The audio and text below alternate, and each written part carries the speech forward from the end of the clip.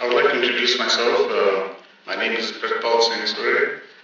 I work in the Environment Agency in Abu Dhabi as a unit head for wildlife assessment and monitoring, and also the IUCN's Reintroduction Specialist Group as a program officer.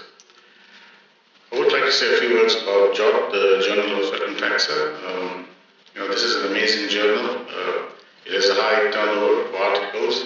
Articles come out quite fast, and it covers many regions of the world. And I think also from our area, we have published many articles in the journal, and personally also edited some journals.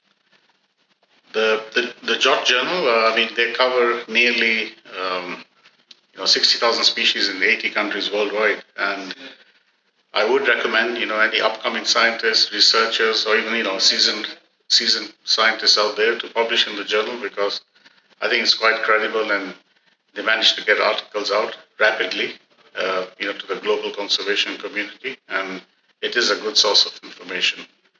And also being an online journal, it's high quality PDF, which is easy to read, and this really helps in getting good information on species out there to people who need it.